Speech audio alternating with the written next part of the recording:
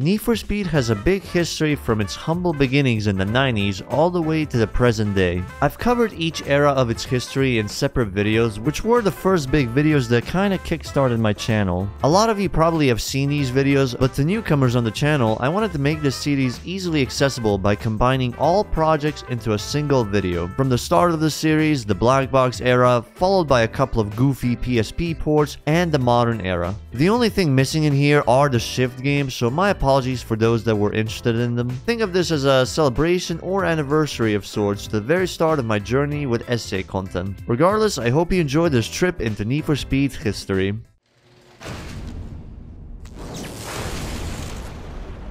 Need for Speed. The games during this era is what sets some of us up as racing fans. The nostalgia, the atmosphere, the amazing gameplay and soundtrack were all present in these games, and today we're going to take a little trip into the past and see how it all started for Need for Speed. Starting it off with the very first game, Need for Speed 1. It's the first entry in the series, and it did have a few versions that varied from one another. I tried both the 3DO and also the PS1 version just to see how they are. The 3DO version got released in 1994. It's a very simple arcade game with 3 tracks to play on and 8 cars to choose in total, with a lot of historical facts around the cars. If you've never heard of them or seen some of these cars, you can go into the car showcase and it will tell you a little bit about its history for each manufacturer in the game. What cars they have produced so far, what engines they use. Basically heaven for car nerds that like to learn something new. The cars you have are the Lamborghini Diablo, Ferrari Testarossa, Dodge Viper, Corvette, Honda NSX, Mazda RX-7, and a Toyota Supra.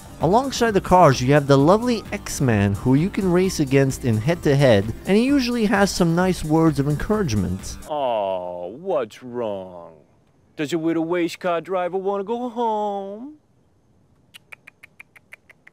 Full throttle, red lining, muffler burning, turbocharging, paint peeling, blistering son of a gun!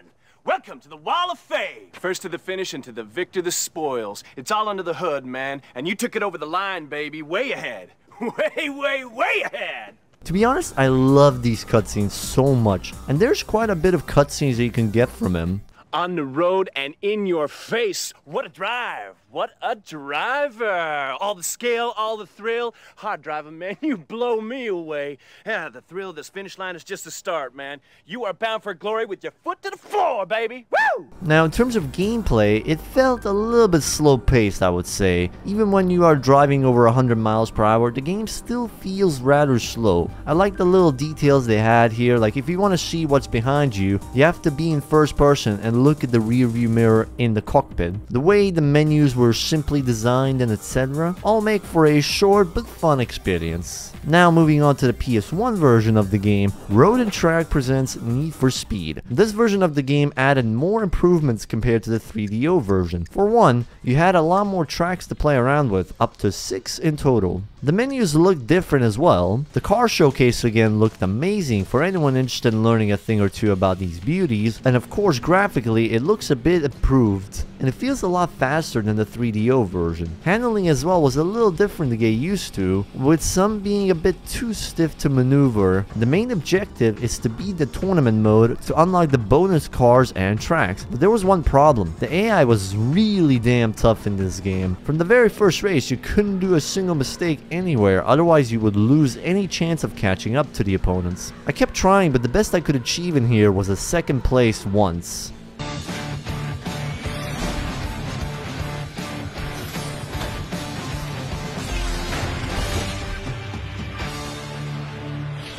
So I used the cheats to unlock the hidden track, which is called Las Vegas, a high-speed circuit with the night lights shining on you as you're driving. A cool feature the game had was if you hold R1 you could try a rally version of a track you raced on. The handling was still the same for the most part. It's mostly in bigger corners you might lose the car, but overall it's a fun mode. By the way, make sure your car fully stops after you finish. The game is scripted to fully close the race once your car stops, so if it doesn't, you might be stuck here for a while. One more thing to mention about these older games is how amazing the soundtracks were in them.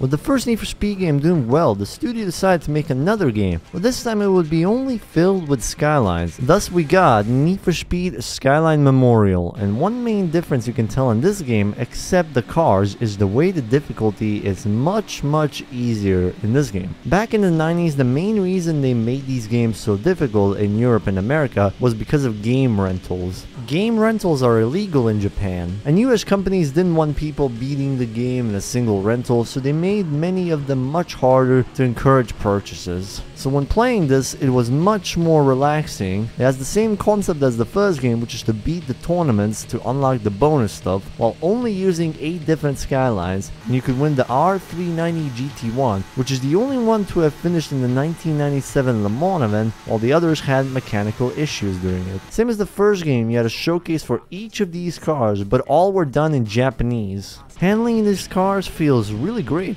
much less stiff than before, and lets you turn more and carry more speeds into corners. As for the rest of the game, it plays out vastly the same as the original, so we can slowly move on to the second game in the series.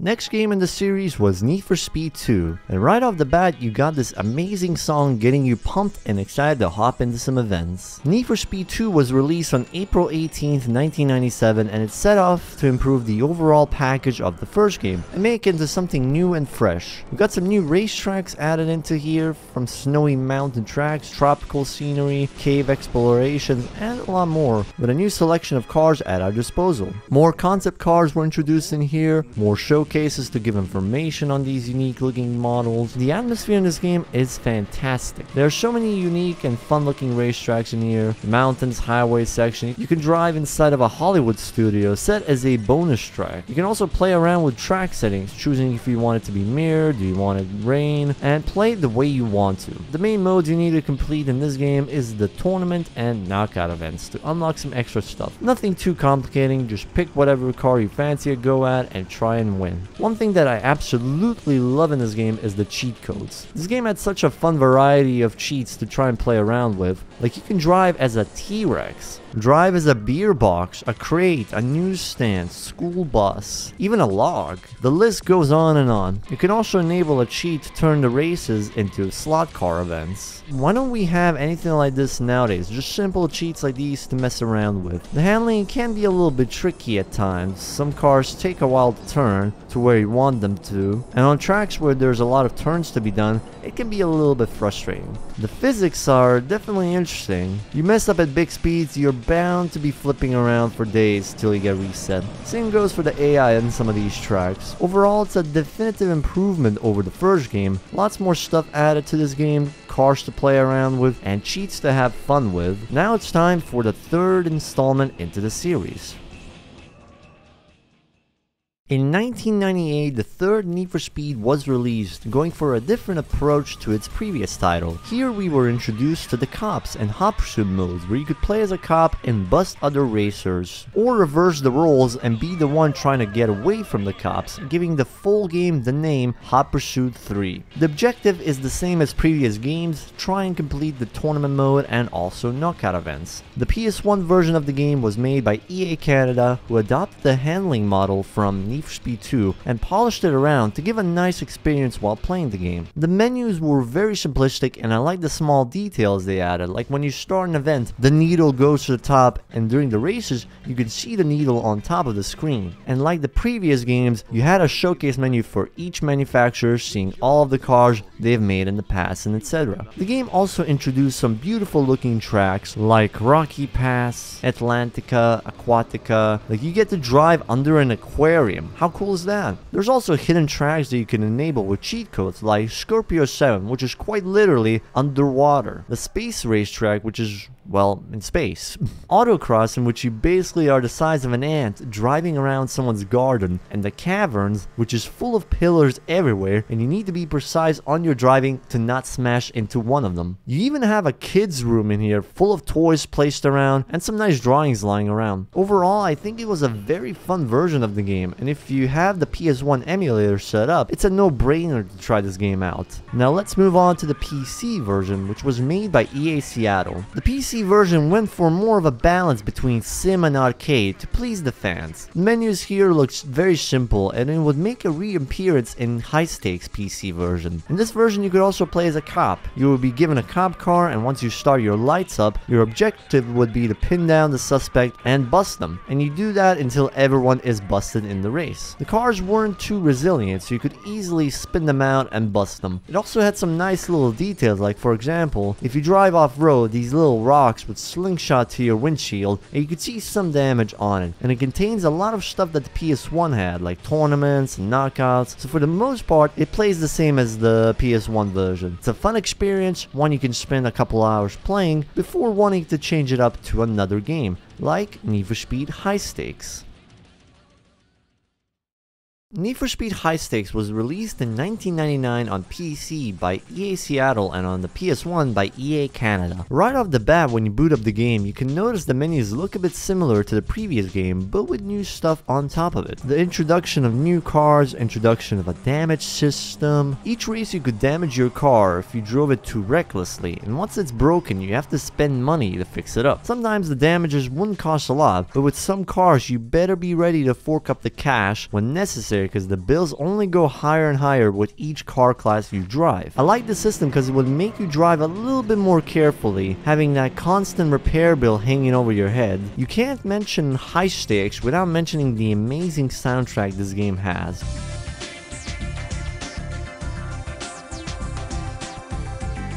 Incredible stuff back in the day. So the way you would progress in this game is first of all by buying yourself a starter car, and afterwards you compete in these tournaments like in the previous games. But there's a lot of them in this game, and you don't get cars for free. You need to purchase them in order to even qualify for some of the tournaments. You can also upgrade your cars from level 1 to level 3 and increase the performance drastically in some cars. And once you've completed all of them, you have successfully finished the game. They also played around with the cop modes from Hop Shoot 3 and made them a little better. You could spawn in backup units, roadblocks to help you out. You can even switch between cop cars at any point, so if one is close to the finish or further away, you can switch into his car and continue the chase. Handling in the PC version is very grippy. Most of the time I didn't even need to let go of the gas. I was able to go full speed pretty much everywhere. You also have the return of the knockout events from the previous games, and you're able to manually set how each race is going to be like. What weather you want, do you want it to be mirrored or not, and etc. And you can have some proper fun playing around with these modes. You can even play online in this game, which I made a video about a long time ago if you wish to check it out. As for the PS1 version, it was developed by EA Canada and it has a different look and feel compared to the PC version. The menus, for example,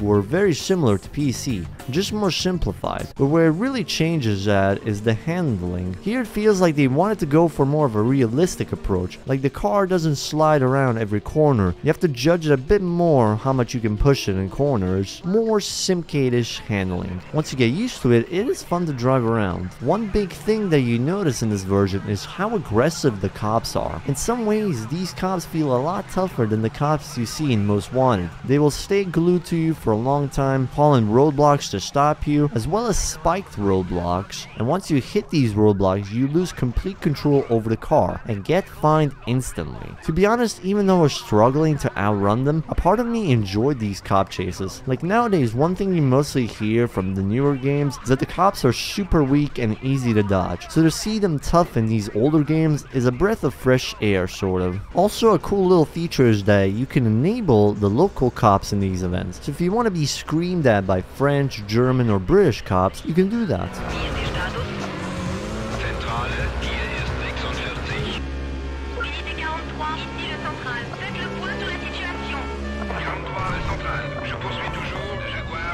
I should also mention the version that I played of this game was also a modded version called Complete Edition. It combines the cars from all regions and adds new content, so that's why you see a GTR in the footage as well. One thing that is different here compared to the PC is that your car automatically gets fixed at the end of every race, and you do get a bonus if you drive perfectly without damaging your car. Visually, it also looks a lot better. The colors are great and it has amazing lighting, giving such a relaxing feeling while driving around these tracks. tracks. You got special events in here that require a certain car in order to do them, with varying effects like reverse or mirrored layouts, traffic, nighttime, weather changes, and etc. There was also a cool multiplayer feature this game had. Two players could bet their cars on their memory cards, and the loser would lose their car permanently from the memory card. Overall, it's a really fun experience this game offers. The only negative I sort of had is that it can be a bit grindy unless you're willing to sell some of the cars to compete in other tournaments. I enabled a money cheat just so I could do most of them without that worry, but for casual players, I imagine it could be a little bit inconvenient. And that leaves us with the last game from this era, Need for Speed Porsche Unleashed.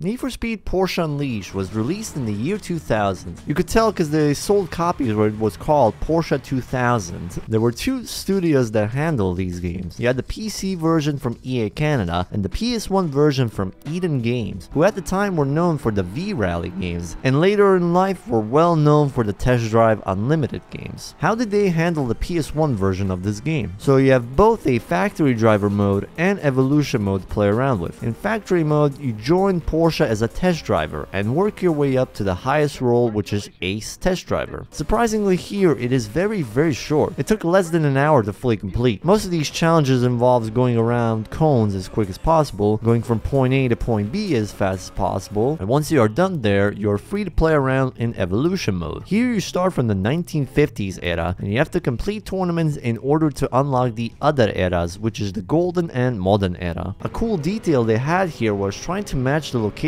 and music for the eras. Like in the 1950s, you could notice some classical music and the cities were still just developing. You come to the 1970s, you can notice visually the areas have much more stuff added to them. More lights, buildings, and the music changes afterwards, and same in the modern era. One little negative I had here was that it didn't have a lot of music choices. Like in the classic era, you would hear the same song many times, and in the golden era, the same 3 songs would always play. Now as for the driving in this game, it is very arcadey, and honestly it feels like any car you drive is pretty much the same, whether it's an old Porsche or a brand new one. They all just handle the same. Feels like driving an all-wheel drive car, but the car is supposed to be a rear-wheel drive. One thing they added here was the ability to drive around in free roam and explore the maps. You could also get into chases during it, and if you get busted, you have to pay a fine. In evolution mode, there's like 8 tracks per 3 eras. Overall, I think it's okay-ish, but definitely was a bit annoying with the soundtrack here being on loop for majority of the time. What about the PC version? This is where everything changes. The PC version just knocks it out of the park. The UI and music just flesh out the game in seconds, getting you excited to see what it has to offer. Like the PS1 version, you have both a factory driver mode and evolution mode to play around with. This time, however, the factory mode would take longer to complete, which I didn't mind since you get to experience driving so many different Porsches, and driving them here was pretty fun. The handling feels like it's in the middle between sim and arcade handling, kind of similar to PS1 high stakes handling. You have a lot more tests to do as a driver, with the same goal of reaching the Ace Test Driver role. Some of these are a bit ridiculous, like the ones where you have to do 360s or 180s with your car, and as you progress and do more of these tests, you are rewarded with Porsches that you can use in evolution mode. Or maybe not, as I tried using one, but the game just wouldn't let me. The environments look amazing in this game. Driving around the beautiful countryside, busy industrial sections, they put a lot of nice details to flesh out the maps. You even have Monaco in this game to drive around, where most of the circuit events happen. Also, can we have just a moment to reflect on the amazing soundtrack this game has?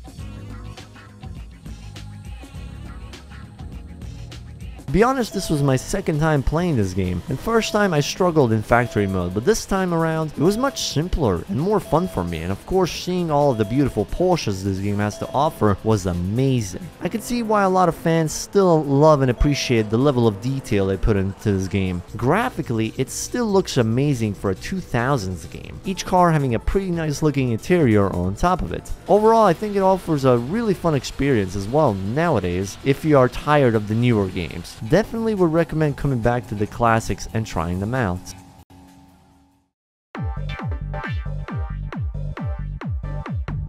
Starting this nostalgic trip off, we got the game that was the first entry for EA Blackbox, Need for Speed Hot Pursuit 2. This game, like the previous title Need for Speed Porsche Unleashed, had two versions each for console and PC, where two different studios worked on the game. Blackbox made the PS2 version and EA Seattle made the versions for more powerful platforms like PC, Xbox, and GameCube. Before this, Blackbox did make other games such as NASCAR 2001 and NHL 2K, but this was their first Need for Speed title that they were working on, and by October 2nd, 2002, it got released for the PS2, and on October 21st for the PC, Xbox, and GameCube.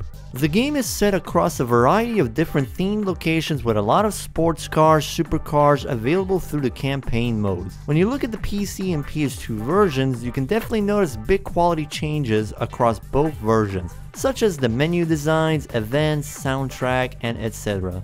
The PC version was alright for the most part, but compared to how much Blackbox managed to do with the PS2 version, it's safe to say which one people preferred more. You had two championship modes in this game, one where it's just regular cars racing, and the second one with cops involved as well. In addition to the street racing challenges, there were some challenges where you played as a cop where you try to chase and bust the racers. The amount of detail they had, especially for the PS2 version, is insane. The car details look amazing in this game. You could switch your player from male to female, and they actually were animated as well. If you look back, they would look back. You can see their hands moving while steering. It's little details, but details like that can go a long way as well. The only cons partially I could say this game has is that some of the events can take up to 10 or 15 minutes to complete. And it's even more frustrating because during these events, you get chased by the cops, which are literally glued to you the second they notice your car. And also the helicopter, man. Must have been released already.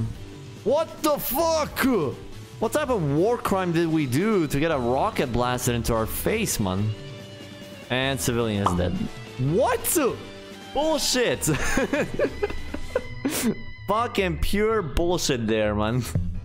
Oh my god. Apart from that, gameplay wise, this just has much more going for it than the PC version did, and EA saw that the PS2 version of the game was better received than other versions, and hence Blackbox was chosen to be the leading studio to develop the future Need for Speed games.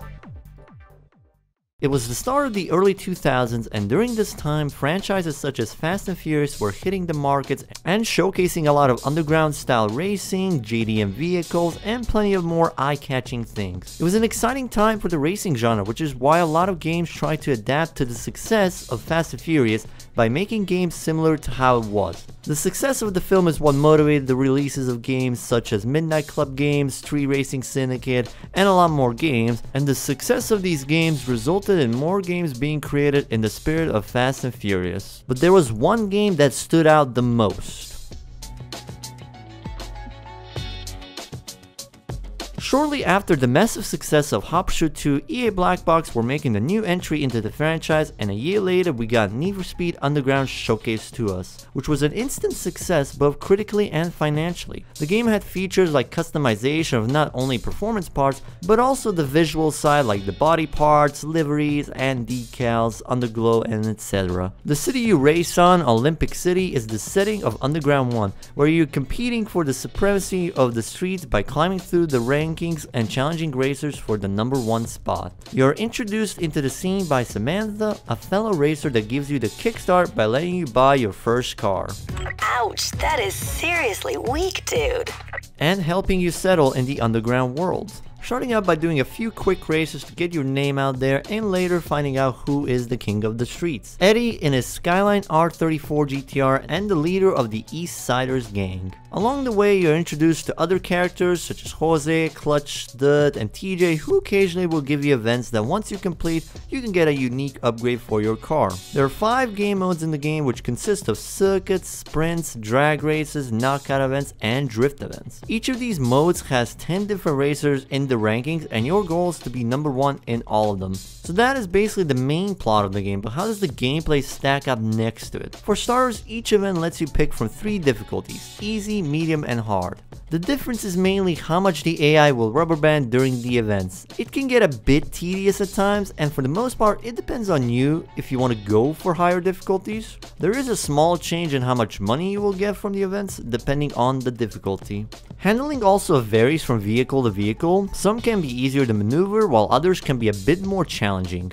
Mostly it's fairly simple to get used to, although if you are unlucky and hit traffic, the game will do a bit of tomfoolery with the physics. They can definitely be over the top, sometimes making your car flip for ages until it resets you back on the road. A cool new feature they added in was the trade-in option. Through the underground mode, you will unlock new cars as you are winning races, and if you had enough money, you can carry all of your current upgrades and visual customization to another car, which is a positive and a negative in a way, because the game only lets you use one car. You can't have multiple vehicles in your garage. So you have to be a bit picky on what you want to use throughout the game. Over the course of the game, if you break records on the tracks, you will get featured on magazines which you can check out in the main menu. In total, there's 111 events, including the optional ones for unique upgrades which are fairly short and worth doing. The annoying events in the game are mostly the endurance style circuits that you'll be racing on, such as events with 6 or 7 laps on them, and knowing how the rubber band is in the game, one wrong move could cost you 5 or 6 minutes of your time on it. Once you've gotten number 1 ranking in all the events, you're able to challenge Eddie for the underground title, which is just a simple sprint around the city, and once you beat him, the real final event will be a circuit event with Eddie's girlfriend, Melissa. Once you defeated her, you have successfully completed the underground mode and are titled the King of the Streets.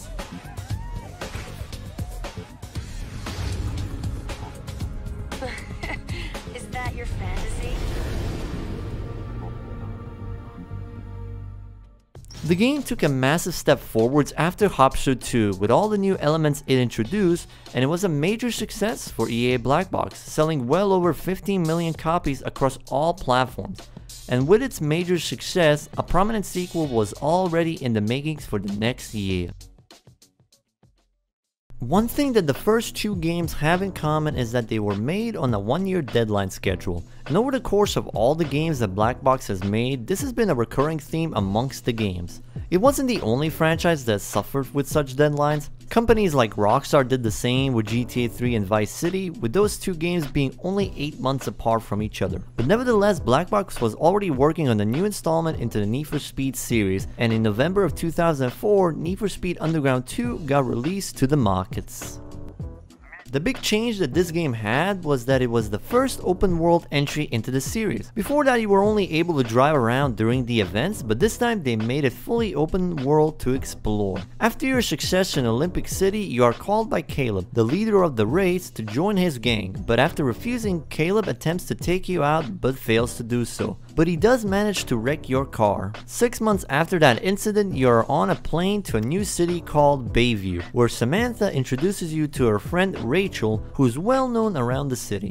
Bayview has 5 unique districts to it, such as City Core, Beacon Hill, Jackson Heights, Cole Harbor, and Bayview Speedway, which I will go into depth a bit later on. When you arrive to Bayview, Rachel lends you her 350Z and tells you to meet her at the car lot. You could just meet her there, but the game lets you have some fun in the car by letting you do events before meeting up with Rachel, which is completely optional, but it gives you a mini introduction on how the racing is down in Bayview. She even calls you in frustration while waiting for you to give her car back.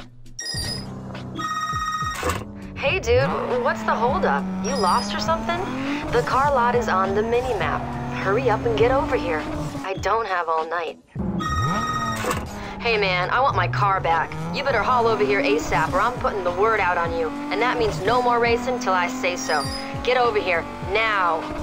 Once you are done with all the events, you can meet up with her and the game lets you pick from 6 different cars. There is a small difference in the cars you have if you are on NA or EU version. In the NA version you get the Civic and a Miata, but for the EU version you get a 106 Peugeot and a Corsa. Once you select your car, Rachel will tell you to meet her at the garage, where she gives you a quick brief down on the racing down here. The game expands on its previous set of events by adding new ones as well. Street X events are a new thing where you race around the drift course maps from Underground 1. The game also introduces SUVs into the game, and there's even dedicated events for those vehicles which you can partake in. But the main new event that has been introduced is called the Underground Racing League. To partake in these events, you need to get sponsors throughout the game that will fund you the ticket to participate in the Underground Racing League. There's usually 3 options, each having its own requirements once you sign with them. Usually it's to do specific events that they want and get on the cover of a DVD. The DVD requirements are a new addition into the game. It would rise up depending on the parts you would add to your vehicle, and the max rating you could raise it to was 10. Most people didn't like this feature because essentially it would limit the amount of freedom you would have to customizing your car. Most of the time you would throw random stuff on the car you wouldn't normally put on just so you could raise it up to a certain rating so you could take the DVD shop. There are, however, mods that fully disable this rating, which gives you much more freedom to just make the car look how you want versus for a certain rating. The magazines in this game only require you to win a certain amount of events in the current stage to unlock them. They are time limited events that have you driving across the city towards the photo shoot. Once you get there, the game will let you also position the camera to whatever angle you want it for the photo. Another new addition in free roam are the outrun events, where you can challenge any racer on the street, and if you are 300 meters ahead of them, you win the event. It can be done in less than 10 seconds, or if you have my luck sometimes, it can take 2 minutes for them. But if you do a lot of them in a specific stage, you unlock some unique upgrades to your cars, such as unique visuals and performance parts. Once all the underground racing events are done, you unlock the next stage, and in total there are 5 stages in the game which unlock more parts of Bayview. Each area has a set amount of shops that can be discovered, such as body shops, performance shops, graphic shops, and car specialist shops. All of them would let you do certain things to the car. Mainly the new addition is the car specialist shop that lets you add further customizations such as hydraulics, underglow, even subwoofers in the trunk, which most people in the early 2000s would probably use. With all these new things being added to the game, we have to take a little step back and mention a few of the flaws that this game suffers from as well. The story in the game takes a repetitive turn. For each stage, complete a given amount of events to unlock the Underground Racing League and progress onwards. There was no fast traveling in this game, so for every single event you would have to drive to it to start it, and this game had double the amount of events than Underground 1, so in short you will have to do quite a lot of driving around the map. For some this isn't a big issue because it is a racing game where you're supposed to drive around, but for most people, driving from one end of the city to another back and forth 50 times would get tiring pretty quickly. Especially in areas such as Jackson Heights, where you would have to drive up and down a lot of the times for either the events or magazines and DVD covers. It was their first open world title, so things like this they improved on in later entries, but this game really struggled because of the lack of fast traveling. Unfortunately, this isn't where the bad parts of the game end. The bad part is mostly the way they designed the Underground Racing League. These events would take forever to complete, and depending on what stage you are in, there would be a big amount of these events to do in order to progress the game. There would be events with 3 races, 3 laps each, 2 races with 4 laps, and then 1 singular event with 5 laps. These 2 things were the main reasons most probably never finished Underground 2, with its feeling of repetitiveness later on, and also is probably the reason why it sold less copies than its previous title, selling only 7 to 8 million copies. Overall, the game can be fun at times, but at a certain point you will start to feel the feeling of repeating things over and over to progress onwards. With EA noticing the lower sale numbers, Blackbox had to step it up for the next Need for Speed game, and in their luck, they managed to make one of the most successful racing games of all time. And for this one, I will leave it for Kuru to talk about it. Hey guys, Kuru here. Need for Speed Most Wanted. With EA Blackbox having done 2 games previously without cops, it was time for a bit of a change. In the early beta gameplay, they showcased the pursuit going on the highway, giving us a hint at what the next Need for Speed game could be like. There were a few more demo showcases of a drag event with you versus Mia in it, and a little bit of gameplay how it was during development. On November 11th, 2005, we got the full release of the well-known Need for Speed Most Wanted, and it blew up with it having sold over 16 million copies across all platforms. You are a racer around Rockport City looking to make a name for yourself, to challenge one of the Blacklist members called Razor. Although in the beta footage for this game there were 16 members and Rock was the 16th, but that idea got scrapped. Razor was the number 15 guy.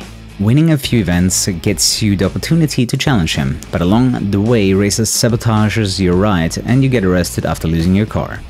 Now out of jail, you have a clear goal in mind, beat Razor and get your car back. But while you were in jail, Razor used the car to climb to the number 1 spot on the blacklist. The map is split into 3 districts: Rosewood, Camden Beach and Rockport. And you will be racing all over these districts to make your way all the way to the top to the blacklist. A thing they added in this game was the ability to select events from the menu screen, which saves you quite a lot of time in terms of driving to each event, unlike in Underground 2, where you would need to go up and down the city to do any events. There are 15 blacklist members with their own challenges that you need to complete in order to get a shot at challenging them. A new element this game introduced was the bounty system and milestones. There are requirements to challenge a boss, or in this case a blacklist racer, unlike the previous installments where you could challenge the boss by just winning the previous races. These requirements range from earning a certain amount of bounty in pursuits, or causing enough damage to the state, or crashing into or disabling police units alongside winning races. That involves you doing quite a bit of chases, but the cops in this game are rather simplistic. If you compare them to the ones in Hot Pursuit 2, these ones only get tougher winning in condition 4 or 5, and even then it's not that difficult for the most part. Once you meet all the requirements, you can challenge the blacklist member. It can range from 2 events to 3, all the way to 5 when you get to Razor. When you beat a blacklist member, the game lets you pick 2 from 6 markers as a reward. 3 random ones, which could give you a car, a get out of jail free card, a bounty marker, or some cash. On the other side you have visual markers, which let you buy a unique vinyl for free. Aftermarket parts will give you access to any body kit, hood or roof scoop that you want, and of course the Junkman performance markers, which will make your car even faster. The gameplay compared to Underground 2 did receive some changes as well. The handling feels a lot grippier than it is in the previous game, making all cars handle exactly the same, whether it be all-wheel, front-wheel or rear-wheel drive. Most of the tuning options from Underground 2 have been removed or changed up. Like the front rear and the side options became just a full body kit option in Most Wanted. Underglow and hydraulic systems were also removed. Same goes for the trunk, but some of these were minor things that most people probably overlooked. Once you climbed your way all the way through the blacklist, your final opponent, aka Clarence Callahan, stands before you, ready for a challenge. You challenge him and to get your right back. When you finally beat Razor, we get to know that Mia has been working with the police all along. This was hinted during a cutscene where she has Cross's PDA and hands it to you. She lets the player go when the police arrive because he helped her get every blacklist member behind bars. Sadly, Cross wasn't too happy to hear the news and unleashes the whole Rockport Police Department onto the player. Everyone!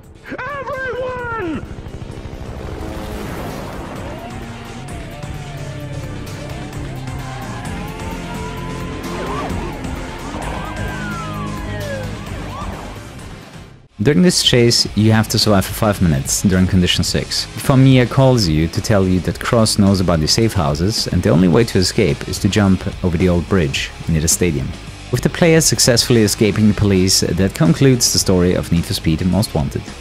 The Challenge series adds additional content upon completion of the game, providing players with additional replay value. There were 2 extra events as well that you could unlock if you had the Black Edition of the game. In Challenge 69, you try to get 500,000 bounty in a Camaro SS. And in order to unlock challenge number 70, you have to type Burger King at the startup screen. Afterwards, you will be able to access a sprint race in the M3, which after completion unlocks all the Junkman parts, which you can use in My Cars option for any car that you want. The game has 32 cars in total. You can take them and customize them to your liking, which is a slight improvement from the 25 cars of Underground 2.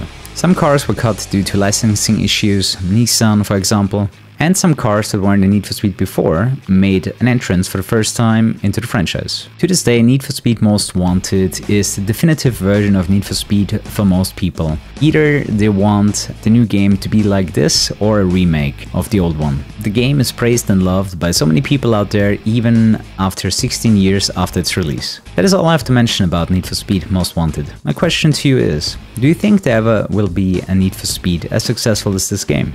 Leave your opinions in the comments below. Kuru out. With EA's strict deadline of 1 new game each year, Blackbox had to work quick on the next entry in the franchise, and in 2006 we have gotten early snippets of the game called Need for Speed Carbon. But it didn't meet sales expectations, having only sold 3.2 million copies compared to Most Wanted 16 million. Let's see why that was the case. It was going to be a sequel from Most Wanted. After the player jumps the old bridge, he heads over to a city where it all started for him, Pullman City. In these flashback scenes, you can see the protagonist being given keys to a Supra to use in a street race against 3 other people. The race goes well until someone tips off the cops and everyone apart from you gets arrested. Panicking and not sure what to do, Nikki gives you the cash and you drive off. But shortly afterwards you find out the bag is fake and Darius tells you to grab his car and get out of here. After the events of Most Wanted, the player is slowly making his way home, but he's reintroduced to his old enemy. Hey, guess who's back? While trying to get away from Cross, the player totals their car and is busted. Cross comes over to finish the job, but Darius and his crew show up to intervene. Here you're introduced to Darius and Nikki, although Nikki is not happy to see you right now. And Darius offers to pay your bounty off in exchange if you help him conquer all the territories in Palman City. To do this, you will need a car, and Nikki knows the right person that can offer you a nice ride. That's great. I'm the monkey! The game gives you 3 options to pick from: a muscle car, a tuner, and an exotic. Unlike the previous game, this choice will also affect your campaign. It will alter your wingman's car and the starting territory.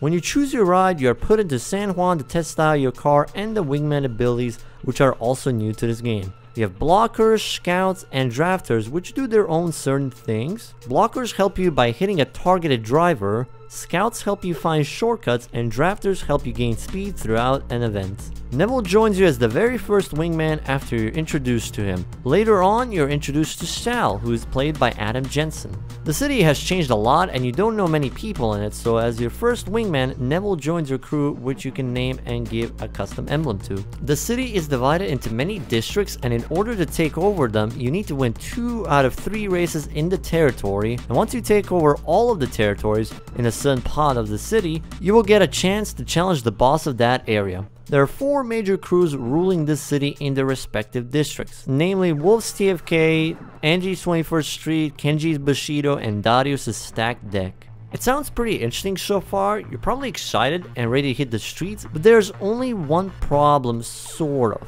The game is relatively short. EA made 2 separate teams for their 2 next Need for Speed projects, one for Carbon and other one for Pro Street. And as it was an annual franchise, Carbon got the shorter stick and ended up with a shorter campaign and feels more incomplete than Most Wanted, even though it had many improvements over the previous game.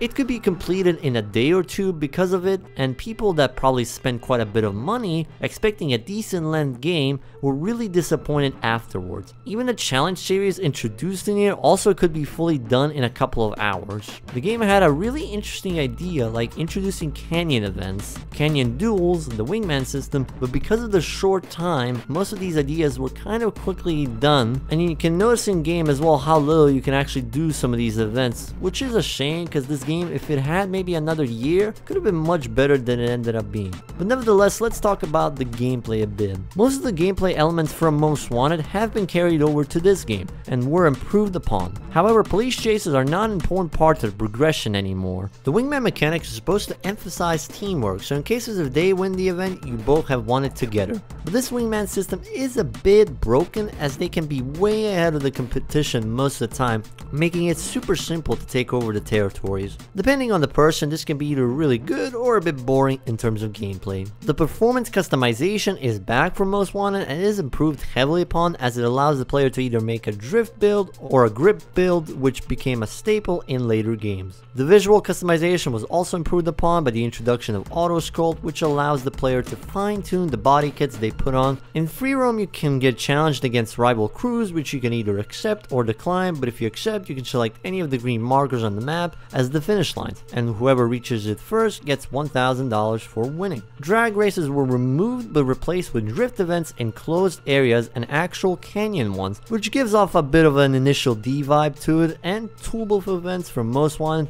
are just normal checkpoint events in Carbon. Once you have taken over all of the areas in a certain district, you're able to challenge the boss of that district. However, it's only a circuit event followed up by a canyon duel. After you win both events, you get to choose 2 markers like you could in Most Wanted. However, there are no Junkman parts in this game, so you can get an extra cross marker instead. When you're back in free roam, you will get a call from one of the members of the crew you just defeated, wanting to join your crew now, and they give you a bit of a trip down memory lane, as all of them were present during the event where you had to leave town and tell what they saw from their own perspectives, and giving you more information about that tragic night. With all their knowledge learned, you now understand what happened back then, and after defeating the third boss, Darius calls you to celebrate this moment, but instead he backstabs you and hands you back to Cross. Him and Nikki, having worked out a deal, let the player go in exchange for letting Nikki race in your crew. After learning of Nikki's betrayal, Darius tries to defend his territory by having all the crew leaders race against the player. This, however, doesn't go well, and Darius and the player battle it out in a canyon duel, which the player ultimately succeeds in. Ultimately, the length and the content of Need for Speed Carbon is a sacrifice to what would come next in the Need for Speed franchise. And for this segment of the video, I'll have my good friend Eden mention a few words about the next Need for Speed game. With Need for Speed Carbon underperforming in terms of sales, Blackbox decided to go with a fresh idea for the next entry into the franchise. In 2007, we were introduced to Need for Speed Pro Street, a game which heavily focuses on legal racing. And with it, a lot of things from the older games disappeared, such as an open world and cop chases. You are playing as Ryan Cooper, who has entered a qualifier in Chicago to enter one of the most renowned race organizations called Battle Machine.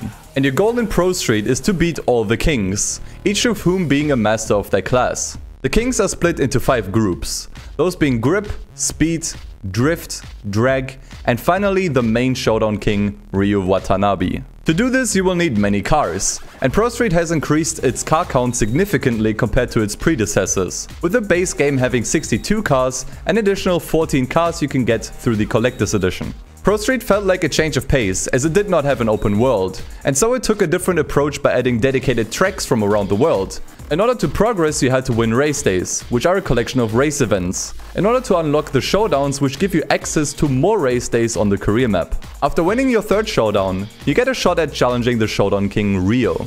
Occasionally you can run into challenge race days where you could win an extra car if you dominated the race day, which was a nice bonus. However, to unlock the race days for the other kings, you would need to set 10 track records in a specific event type for the according king you want to go for. Track records are set through beating the high score of an event, which is accumulated through things such as the lap time or the amount of damage taken. The other kings consisted of Aki Kimura as the Drift King, Carol Monroe as the Drag King, or Queen rather, Ray Krieger as the Grip King, and Nate Denver as the Speed King. I'll get back to them in just a minute. As we mentioned before, they added a lot more cars into the game, and with that came more in-depth customization to the vehicles as well. Autosculpt returned from Carbon and is a bit more refined and usable in this game. Additionally, you had an extra menu for fine-tuning your vehicle. From tuning gear ratios, the suspension, the engines and other components, you could control exactly how your car is set up. We've seen this feature in Underground 2 as well, and it made a lot of sense to bring back for Pro Street. The livery editor was pretty decent for its time. They made it a lot easier to apply decals and vinyls onto your cars and move them around. Unfortunately, there was a limit of 20 for vinyls and decals each, but even with its limitations, the livery editor was pretty decent for its time. And of course, we can't ignore the amazing soundtrack Pro Street brought to the table. Artists such as Junkie XL and Avenged Sevenfold made a return, but newer names such as Digitalism appeared on the soundtrack as well. Its amazing mix of dirty EDM and punchy rock made this one of my absolute favorite soundtracks of any game ever. Let's talk a little bit about the scenery in this game. It varies from location to location, where the American tracks like Nevada Highway and Willow Springs have somewhat of a warmer atmosphere, whereas the European tracks have a colder one to signify that they are in a colder region. And Tokyo is a concrete jungle with the street aesthetic being much amplified. Most of the event types were also in the previous entries, such as drag racing and drifting, but there's also a new one. Drag races were split into quarter-mile events, half-mile events, and wheelie competitions. In other entries you would usually just do one attempt and you're done, but here you need to complete multiple rounds and try to go for a faster time. Or you can just use speedrun tactics by getting exactly one time in and then getting yourself disqualified by jumping the start. Drifting received a lot of criticism in Carbon, and you can definitely feel a much different handling model for the drift events in this one. It's a bit more complex than it was in Carbon, which is nice considering how easy it was in that game. Just watch out for that one drift track in Tokyo Dockyards. That one is simply painful. Grip class is pretty much the normal circuit experience mixed with a few extra events such as sector shootouts and time attack. Nothing all too special and plays pretty much just like you'd expect. The more in-depth handling model does make these pretty fun. New to the series were speed events, which in essence are similar to sprint and speed trap events from Most Wanted, but on their own unique tracks prioritizing neck-breaking speeds. All of these events were evenly spread out across the race days, so you had a decent choice of events to pick from each time. The game also had DLC events using a new location in Leipzig, Germany, as well as a new speed track in Tokyo Expressway. There also were the dockyards, although you do need the 1.1 version of the game to unlock them. Now, let's come back to the kings I've mentioned earlier. As mentioned before, you have 5 kings to beat in Pro Street, but the vehicles developers chose for some of the kings were a bit disappointing. Let's have a look at Ray Krieger, the Grip King, as an example. He drives a BMW M3 E92, but then one of his crew members is driving a Porsche 911, which is clearly much better than his car, yet he somehow manages to be the king. It's painfully obvious when you actually enter the duel against him that he is incredibly slow and can be beaten with ease. The same can be said for the Speed King, with him driving a 65 Pontiac GTO and one of his crew members driving a literal Pagani Zonda. The cars, although looking admittedly cool, are just not really fit for the roles their kings need to fill. The other kings didn't have this issue, thankfully, but it still was a bit of a missed opportunity to make the events more memorable. Instead, they end on a wet fart, unfortunately.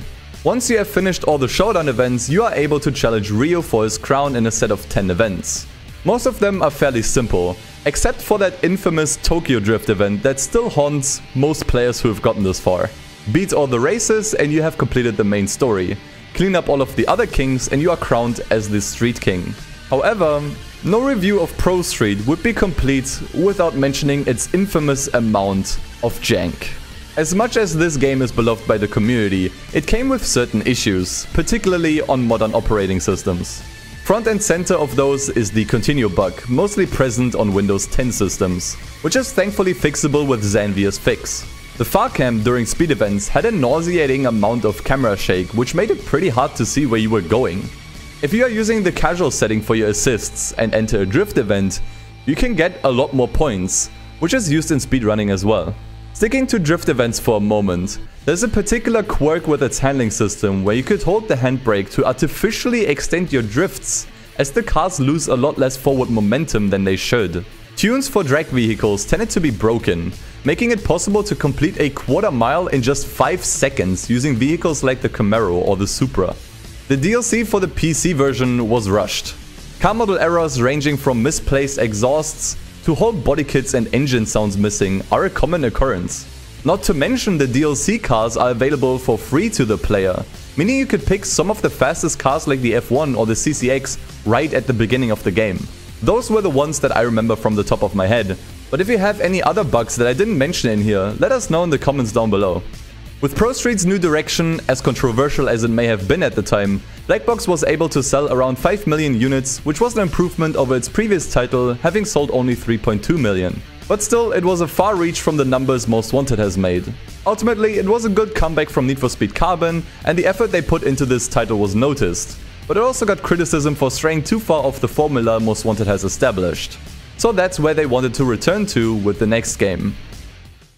Need for Speed Undercover was the next release in the Need for Speed franchise, and oh boy, did it have its flaws. It was supposedly the longest developed Need for Speed game, being made after Most Wanted, but then again in that time it was mostly storyboard and sketching, but after Pro Street they only had 6 months to develop the game. Not being able to properly introduce the right physics and graphics led to the game underperforming massively. Let's talk about what Undercover contains.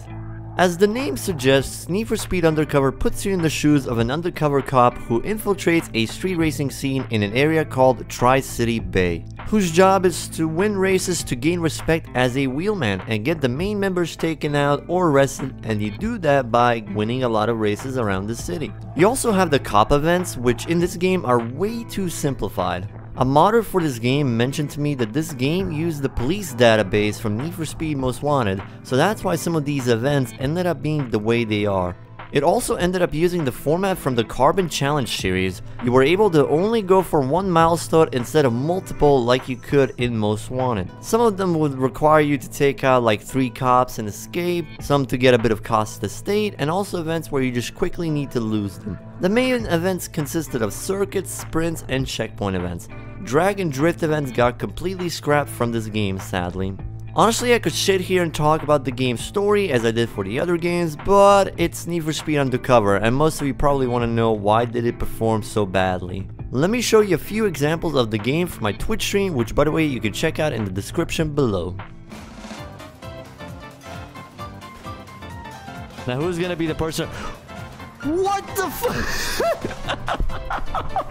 He's ahead of me as well! What? That is the best shortcut I've seen the AI take in my life. Are you fucking kidding me? No! No way! Can I get back? Oh, I can get back. Thought I locked myself out for a moment.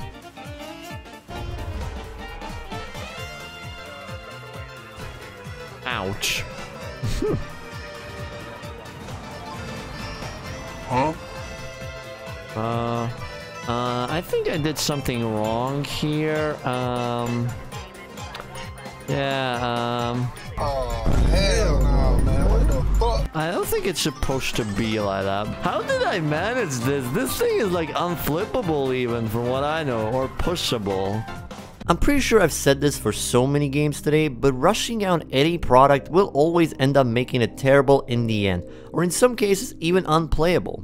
I don't know why most of these games back in the day had these awful piss filters over the screen as well. Like 9 out of 10 times it just looks so much worse with it. The skybox is basically a PNG that rotates depending on your car's movement, and also the terrible blur effects as well while driving. The funniest thing is that you can actually use the nitro in this game to have much more grip around the corners, so you could literally take any corner at like 200 or 300 kilometers per hour and not crash your car. I should also mention this, they had a mini-series to showcase some of the events that happened throughout the story, but it ended up mostly just being a promotion work for the Nissan 370Z. You can actually check out these episodes on YouTube, I'll have a link in the description. Need for Speed Undercover tried to be a bit darker and more mature than its previous entries, but it ended up coming off as cheesy, and the amount of bugs, glitches all around made it not as enjoyable as most probably wanted it to be. So the game resulted in the poor reception, and it was one of the lowest selling titles in the Need for Speed franchise.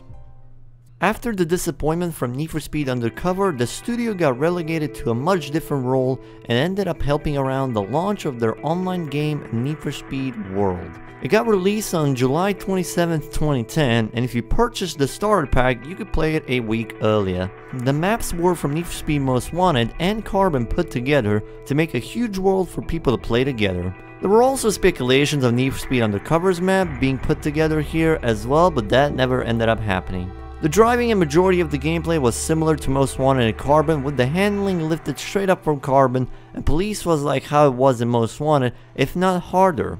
The game also introduces the power-up system, letting you choose 4 abilities to use during races or cop chases. It ranged from abilities like Nitro, Slingshot, to crazier ones like Traffic Magnet, Emergency Evade, and many more. During the time it was alive, it had a wide variety of events that you could play around with your friends. Normal events, team escapes, or even just going to a nice place to take some photos together. The game was decent from an online aspect, getting regular updates, but over time, microtransactions made its way into the game. Having vehicles such as the F1 Elite costing 100 euros to obtain, and many other vehicles for different prices. So it meant if you wanted to drive some other cars that weren't free, you would need to invest your real life money into this game. Need for Speed World was part of many other online games EA made during the time. Games like FIFA World, Battlefield Play for Free, Heroes, but ultimately all of these online games had their servers fully shut down on 14th of July 2015. However, in 2019, it was resurrected with the help of the community, and nowadays you can play it on servers such as World United and Night Riders and other private servers that exist for it. The best part about these servers is that all the vehicles are now purchasable with the in-game cash instead of IRL money, giving you the freedom to try whatever car you fancy a go at. And even they get lots of new content added to them, new races, power-ups, and vehicles especially. If you guys want to still play this, I will leave a link in the description where you can download it for yourself. The last main Need for Speed entry from Blackbox Studios was Need for Speed The Run. It took a different approach as well compared to Undercover, and instead focused more on the cinematic approach with its storytelling and gameplay. You play as Jack, who has gotten himself in a bit of a hefty situation with the Mafia, He's been gambling a lot of the money he borrowed from them, and the Mafia want his head because of it. Your friend Sam shows you an event that you can participate in, which has you driving from San Francisco all the way to New York for the grand prize of $25 million. Jack, without many options left to pay off the mob, sets out on his 3,000-mile journey to win the race. This game was also made during the time EA forced all the studios to use the new Frostbite engine, which mainly was designed for Battlefield games. It looked amazing, but a lot of the studios that were forced to use it were struggling to make proper gameplay out of it, especially with games that weren't intended for the engine, so in some cases there were bugs and glitches because of it. It's a decent game all around. The gameplay was pretty alright, handling was really nice, making it easier to control all of the vehicles. It introduced a new thing with QuickTime events that you do a few times throughout the story. Just be sure to hit the button prompts on time. The scenery was beautiful in this game. You get to drive across different terrains like the desert, the mountains, countryside. And I gotta say my favorite probably is the mountain section of this game. I mean, just look at this event.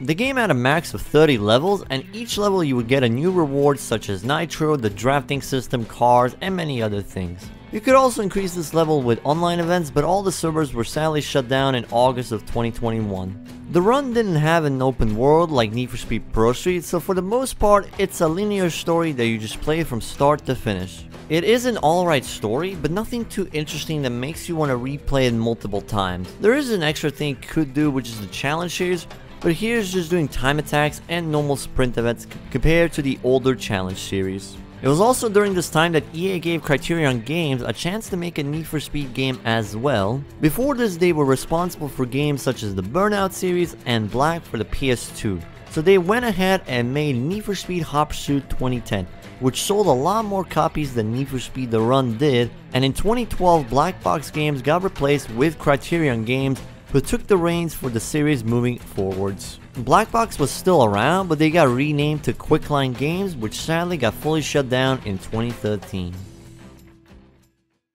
I've mentioned a lot that some of these games were either too short, had repetitive gameplay and other things, but I wanted to mention mods that exist in the community which fixes some of the issues that these games have suffered from, as a little tribute to the Need for Speed modding community.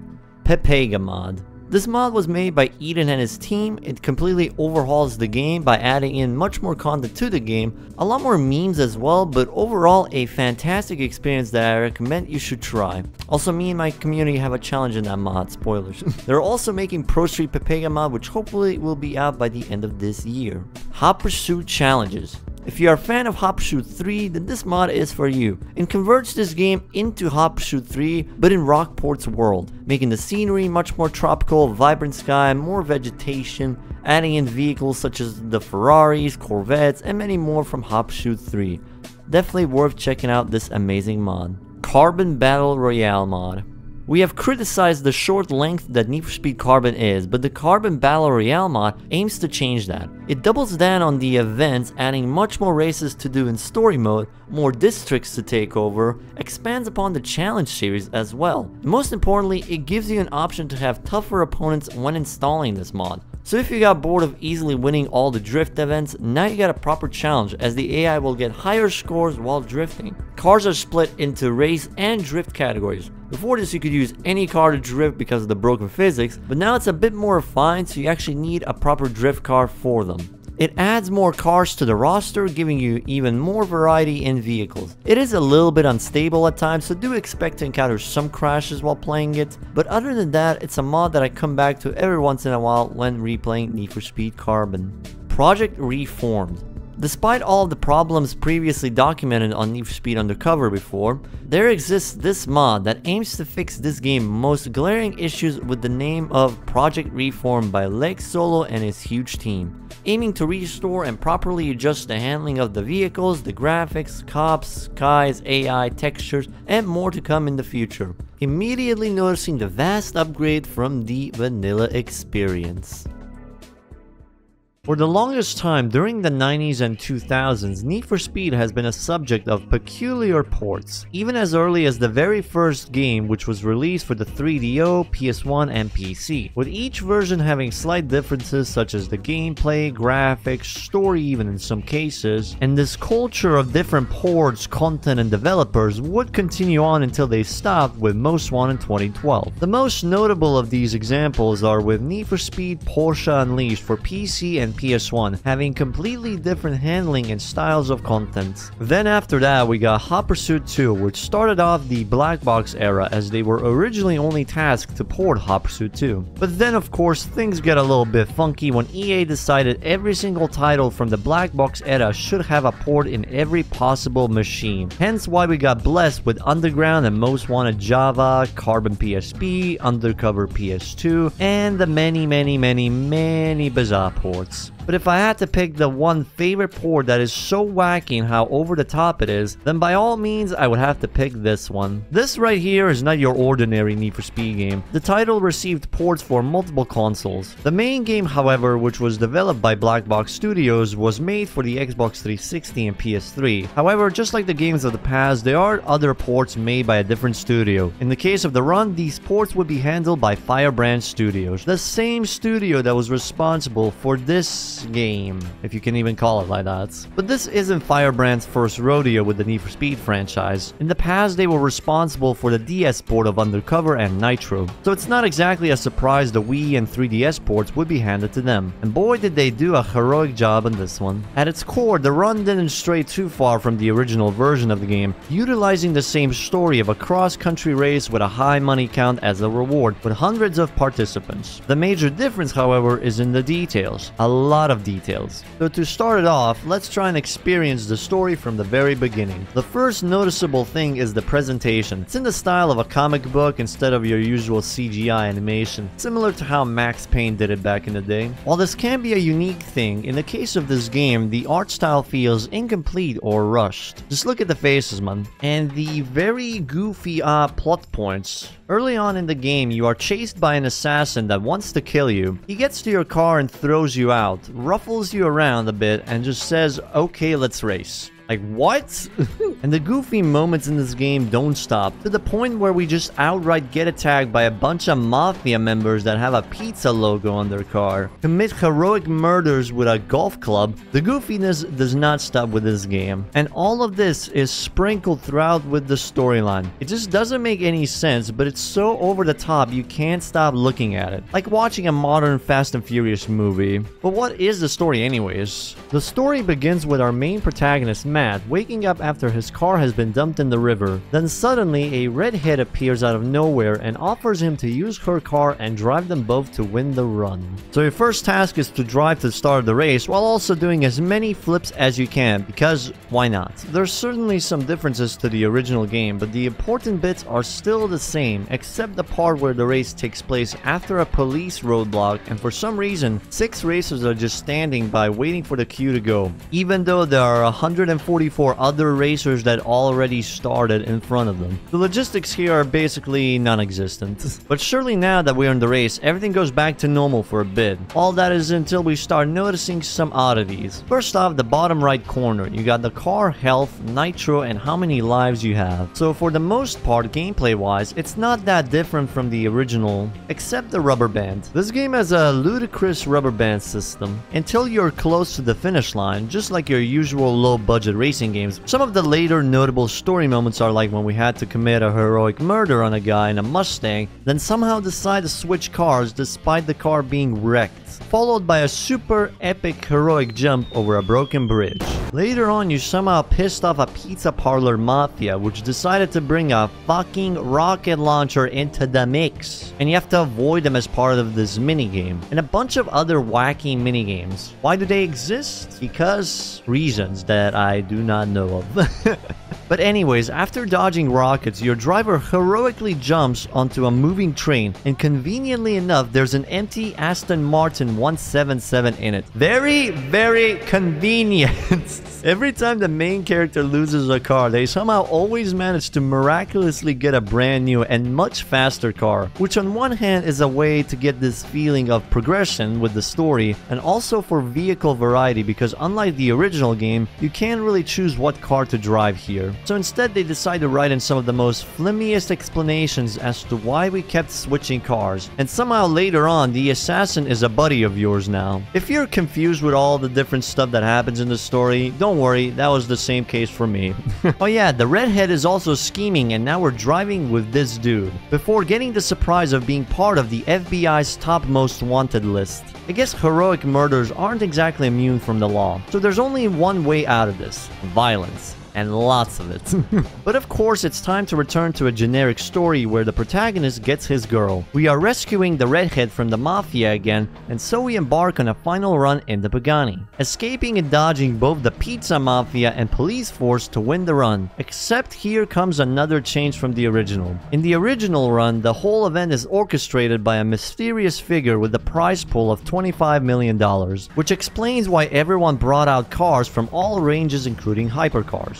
In this version, the reward is only $1 million, which means a lot of the hypercars used here are more expensive than the reward money, and the whole event is orchestrated by the cops. Yeah, you heard that right. The cops created the run for the purpose of, catching street racers, I guess? Look, I don't know what's going on at this point. This game is just batshit insane with the story development. It moves so fast and nothing makes sense. So just like in Most Wanted, we're going for a final pursuit before setting off into the sunset with a very heroic reveal of Redhead being an important person to the pizza mafia. Thus ends the story of Mad and Redhead before they set off into the heroic sunset with a heroic romance followed by a heroic marriage and then a heroic divorce.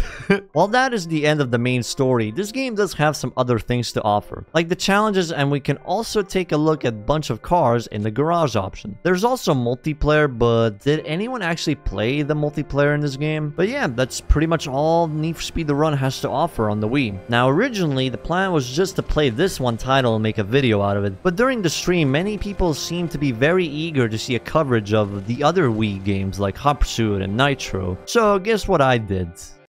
So we are continuing with this goofy odd trip, with the next game being Need for Speed Hot Pursuit 2010 Wii Edition. God, that's a long name.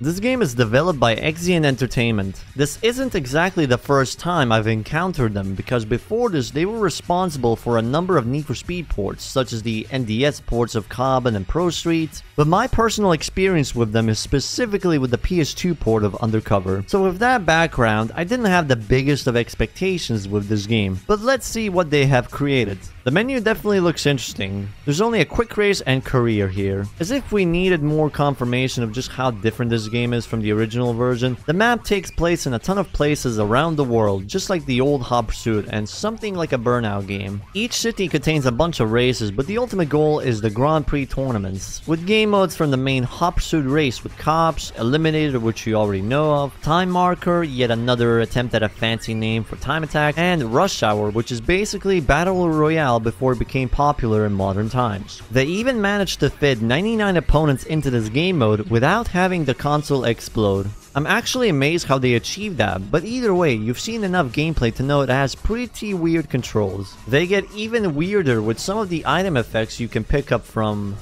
Wait, items? So these items are called soups or whatever. They're power-ups that grant certain abilities like dropping a massive fart sound effect on your opponents, yoinking their nitro, losing the cops, and a few more, with my favorite being the cruise control. This one is straight up a cheat code, but the most important one generally is the repair power-up, because you can get damaged either visually, tire popping, or even getting wrecked and busted. The driving physics are not the only thing that are a little bit finicky with this game. The menu is pretty much just as finicky to navigate. Like the hard hardest challenge in this game is to buy and customize cars, because you have to point and click with the cursor everywhere. Turns out you can in fact rise up the cars in this one, with some pretty interesting options too, aside from how every car only has one body kit option. But hey, at least you can change a lot of rims and add some funky vinyls using bounties, which is apparently the currency in this game. Though what about the cars themselves? Since the game separates races with different classes, you are encouraged to use different cars for different classes, with D class on the lowest and S as the highest. It's certainly a lot more encouraged with every race possible unlocking new cars, especially when dealing with the bosses. Each big city has its own boss, which you can only challenge once you complete all the events beforehand, and when you finally challenge them, it's just a checkpoint race with the whole map being open, unlike most of the other races, and just having to collect 2 markers to win. Speaking about the cities, let's check what areas this game has to offer. Starting from China, the city of Instagram influencers, Dubai, Brazil, and Las Vegas, Nevada, the only American map in this game. Surprisingly, all these maps are pretty unique with very colorful aesthetics, but with the amount of repeats you'll do, it's not surprising anyone would get sick or bored of them pretty quick. And yeah, I think that's all I can say about this game. It's fun for a bit, but it does get way too repetitive after a short while. The game certainly has some standout moments like the Battle Royale mode and some of the wacky item effects. But it's really just an okay game. If you have a Wii and are looking for a game to enjoy for a bit, not much else to say about it. Now for the next one, it's a very specific Need for Speed game with an infamous reputation for a simple reason: its choice of art style. But of course I'm gonna try and see if the game in its entirety deserves all the hate. Need for Speed Nitro is developed by EA Montreal for the Wii. Compared to the previous two, this game is the earliest, being developed in 2009, with emphasis on speed and excitement over realism or vehicle tuning, as if the goofy looking cars aren't enough indication with how much realism has been thrown out the window. For the first time, the UI doesn't feel like it was half-assed or just stamped on in a hurry, which honestly already gives me quite an appreciation to the game. So when it comes to the handling, this honestly feels like Criterion's formula from the arcadey handling to the very effective brake to drift, which for once actually fits with the aesthetics of the game, to be honest. And with the existence of a drift challenge within the career, you'll be doing a lot of braking and drifting. For the career of this game, it's actually quite similar to Hot Pursuit Wii career progression. You basically do a set of events over several countries starting from Rio de Janeiro, easily making this game better than Hot Pursuit already by starting in Brazil instead of China. Mister, it was a joke. Can you please let me out? I haven't seen my family in weeks. Other areas being Cairo, Madrid, Singapore, and finally Dubai. They really don't waste any opportunities with these different cities, as each got some super unique vibe and even got some interesting racetracks. The races in each area are usually split into different types, most being the usual circuits, eliminations, drift challenges, and drag racing. So I guess this game is quite similar to something like Underground when it comes to the available race types, well aside from the speed traps and time attacks. Each area has one rival to watch out for as well, because they will watch you a lot during the loading screen.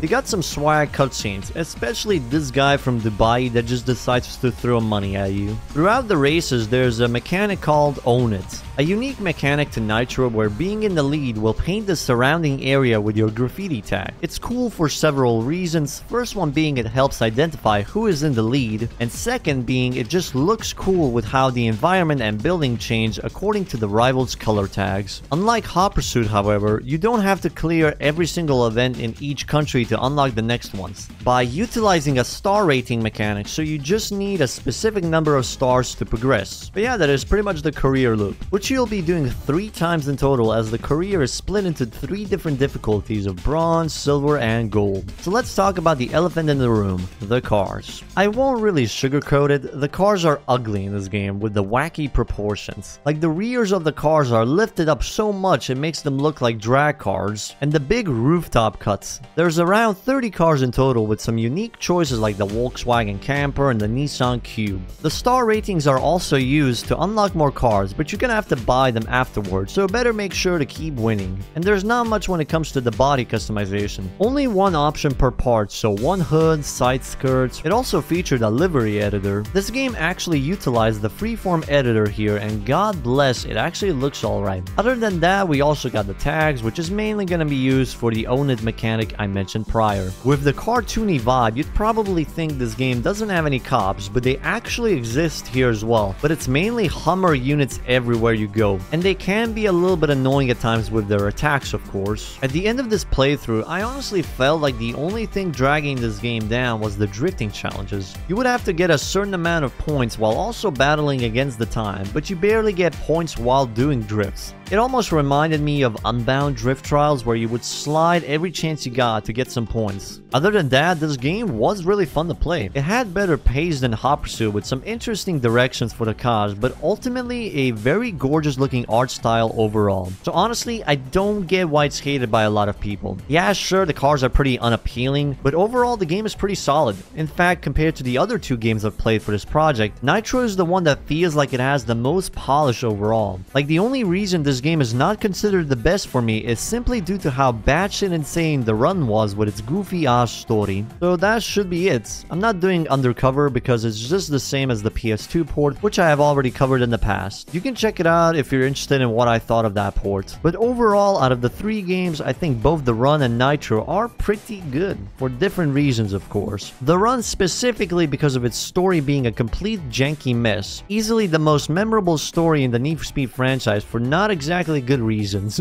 and Nitro for being a very solid racer with some unique mechanics and art style. Hot Pursuit on the other hand, while it is somewhat a solid racer on its own, it has a whole lot of issues from the bad pacing and the very repetitive tracks. Now I know what you might be thinking, this is called the downfall of modern Need for Speed games, and I'm talking about this game in particular. This is not where I think it started, but I'm just covering all the games Criterion and Ghost made in this decade. So with Hot Pursuit, there's two versions of this game, the original 2010 release and the 2020 remaster edition. For the sake of this video, I played on the remastered version, but I will add bits and pieces that existed in the original game. It was around this time Criterion was still working with the Burnout games and they wanted to try a new challenge. So they asked EA if they could try making a Need for Speed title, and to their surprise, the project was approved and they began working on Need for Speed Hot Pursuit 2010. While Blackbox at the time had their hands busy with Need for Speed The Run. The last Hot Pursuit game that we had was all the way at the start for Blackbox Studios with Hot Pursuit 2. This was made on Criterion's Chameleon engine, and in 2010 they fully released this game. As the name mentioned, you have both a racer and a cop career in this game. With the racer side, you have 5 tiers of cars that you gradually unlock as you do the races such as normal events, time trials, and Hot Pursuit events. While on the cop side, you also had 5 tiers of cars with its own set of events. You had rapid responses, interceptor missions, and Hot Pursuit as well.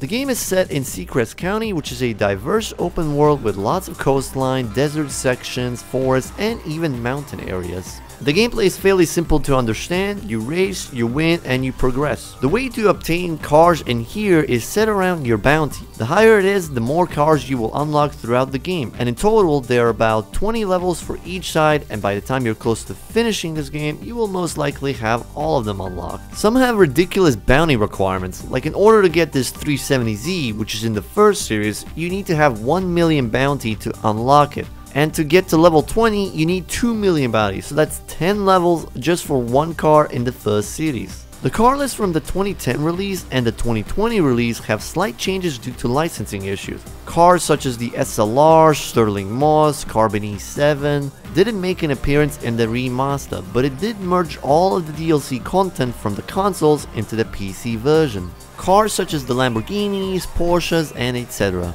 In the previous titles, you were only able to use equipment on the cop side, but now you can do it from both sides. Racers have their own set of weapons such as EMP, jammers, spikes, and turbos, while the cops have similar equipment with heli spikes and roadblocks added as well. You start from level 1 for each weapon, but the more you use it over time, it will gradually upgrade to the max level. The handling in this game is a little bit weird to get used to at first. The developers assumed you probably played the previous Burnout games, so you would be familiar with brake to drift grip mechanics, but if you haven't, you will probably be using the handbrake a lot on every corner until you get adjusted to it. Let's talk a bit about the differences between both versions. Quite frankly, there isn't much to it even though it's called a remastered version. You will mainly notice slight graphical changes, and in some cases, the 2010 version exceeds over the remastered version, and the car list and the events being changed up as well. One thing that the remastered version did, however, is revive the online mod, which also has crossplay into it, meaning you can play against Xbox players, PlayStation users, and even Nintendo Switch players. But there is some downside to this, mainly traffic cars popping in out of nowhere. The PlayStation version is desynced from the PC traffic, so occasionally you will see things like this. What the fuck? That shit scared me! Fucking traffic cars scared the shit out of me, man. It's only an issue with PlayStation users, not Xbox and Switch players. You have 5 game modes to choose from, that being Hot Pursuit, Normal Races, Interceptors, which are just 1v1 events, Most Wanted where you chase after one primary target while the other racers defend them, and Arms Races, which are normal events with weapons enabled. It is really fun to play with a group of friends, challenging each other and trying to win, and some people still to this day enjoy the online modes that this game offers. However, there are some significant flaws such as cheaters. How do you have an RGB card? How the fuck is that possible, man? This game doesn't have an anti-cheat system, so you can enable all kinds of speed-up cheats, unlimited ammo cheats, and won't get banned or anything like that, which ruins the experience for a lot of players that just want to have some fun. Despite all of these things, the original version back in 2010 was able to garner more positive praise than Need for Speed The Run, and ultimately Criterion would move on to make the future Need for Speed games, and they instantly got working on the next entry into the franchise. Now this game is where the downfall part slowly starts to become a thing. In 2012 we were introduced to Need for Speed Most Wanted, and when you hear the name Most Wanted 2012, you would assume that it would be some kind of sequel to the original Most Wanted. Similar gameplay maybe, Blacklist returning, but what we ultimately got was this. What? Where's he going, man? Oh, he's going. I want to follow him a little bit. Where is he gonna take us? He's really determined to go this path. Wait, can he push 3? He's pushing 3 cars! He killed his tires! What the fuck? I wasn't even alive for 2 seconds, man, and I get killed. Come on, man. How light is my car? Oh, God, this thing. What? How did I die there? What happened? Where are you?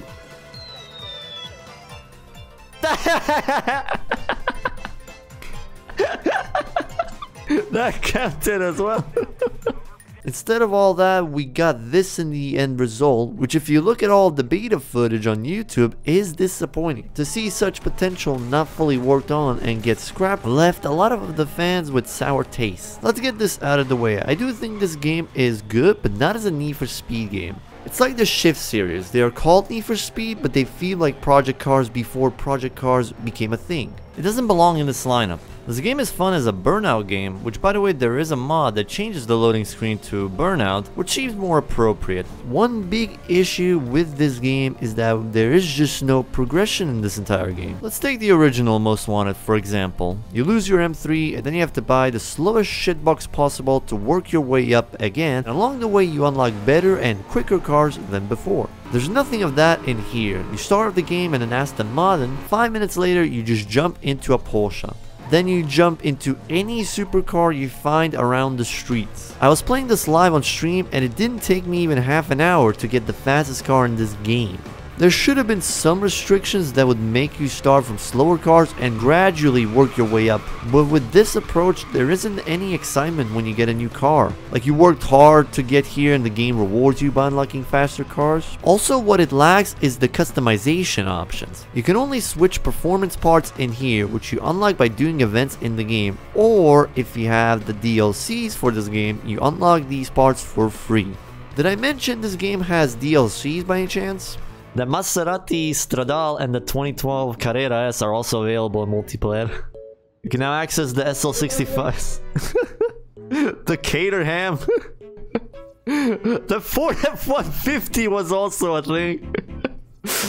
Terminal Velocity, Movie Legends. You can now access the Slim Jim Dodge Charger. All Grand Touring sports cars, muscle race, SUV, exotic, and everyday cars. This game itself costs less than all these DLCs combined. I had to use a DLC unlocker because I'm not wasting my money on this. You get a new area unlock, which is the airport if you got the DLC. And let me ask you this. Does this actually look like an airport to you? Just genuine question. This feels more like a space station you would see in a sci-fi film. But nevertheless, you get access to it where you can obtain a DLC car. You can even get the M3 from the original game by doing just a simple 1-minute event. Oh yeah, this game has a most wanted list. A list of drivers with the fastest cars out there, and yeah, that's it.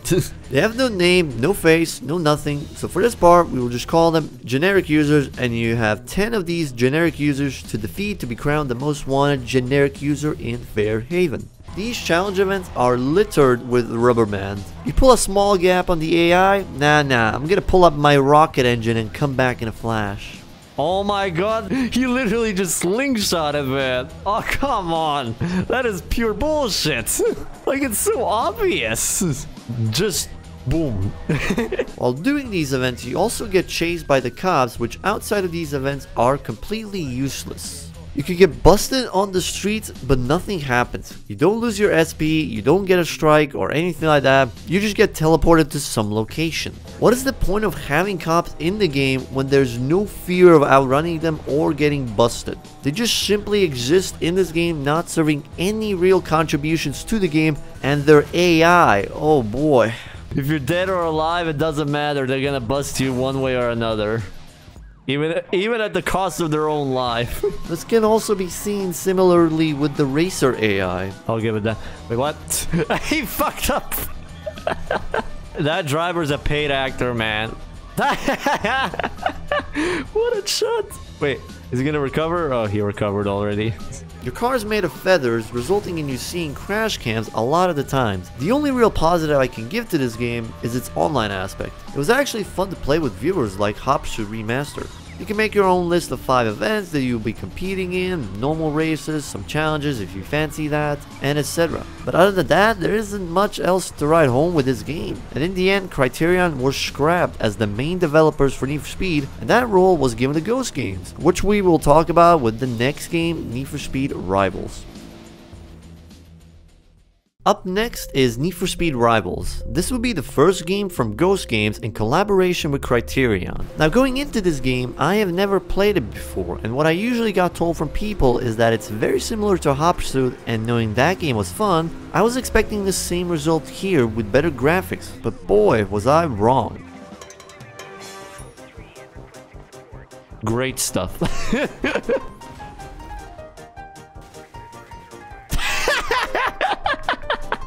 Escape the cop. And I'm already dead. Damage critical, but I couldn't even avoid him, dude. What do you mean?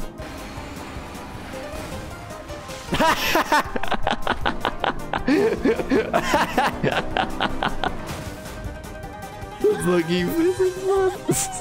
So the main issue with this game is that physics are tied to your frame rate, so if you want the best and least buggiest experience, you need to play in 30 FPS. You can unlock it to 60, but the physics will tend to break a lot afterwards. The next big downside to this game is that it's always online.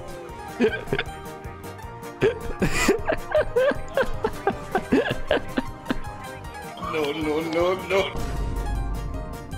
I didn't do anything, man. I didn't do anything.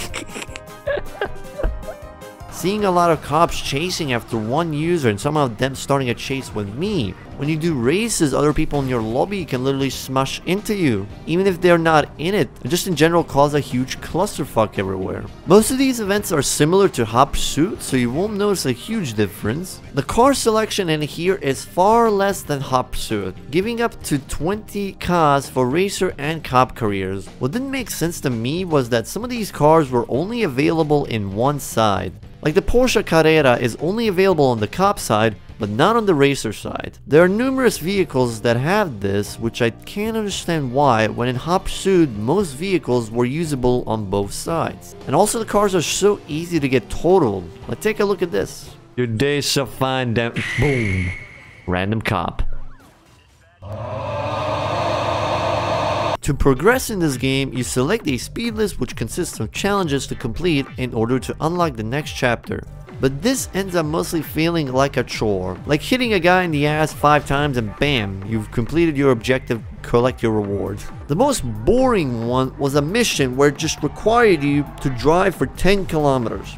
These are just so fucking boring, man. It's like, how do you call it, fetch missions in games. Go here, pick this up, come back. Excitement. Like, was there no other way to implement this shit? Just make it more fun or something? That alone shows the lack of interesting things you could be doing in this game. And honestly, I didn't stick around with this game for long because I just felt so bored playing this. The cop side was a little bit fun because I wasn't dying every 10 seconds, but even that, after a while, I just couldn't make myself continue with it. When I'm doing projects like this, I want to try and experience as much as I can so I can give a fair judgment on them, but with this game it was a true struggle to make myself play it. If you guys know some things that I missed in this segment, do correct me in the comments and give me your feedback on what you thought about it. I'd like to hear more about it, and this is where we move on to the infamous game that everybody loves in the Need for Speed series. Now let's talk about Need for Speed 2015. Wait, hold on a second. Sorry lads, that's it for 2015. This game is hated by most Need for Speed fans, but what are the reasons for that? Going into this game I had no prior knowledge about it, so it was a first time experience for me, and I think I can summarize the game in one sentence. This was the most boring and lifeless Need for Speed I've ever played in my life. Before this, I always just heard people talking shit about it, but not knowing why, so let me mention my reasons why I think it's the worst Need for Speed. Huh? That guy's a paid actor. From the start, you are given a few star cars to choose from, but it doesn't matter much what you pick since most cars handle pretty much the same. A front-wheel drive car like this Civic is going to act like a rear-wheel drive car. Cops are invincible in this game. No matter what you do, they can't die, so the only way to lose them is by outrunning them, which in this game is piss easy. It's like they gave the cops the brains of a toddler. They lose you in nanoseconds, so just like in Most Wanted, you have to babysit them so you don't lose them. Dude, I'm not even trying too much and the cop is barely doing anything to me. Is the cop dead? Wait, where the fuck are you at, sir? Get your slow ass over here, man. I have a fucking mission to do. Stop sleeping on the fucking job, man.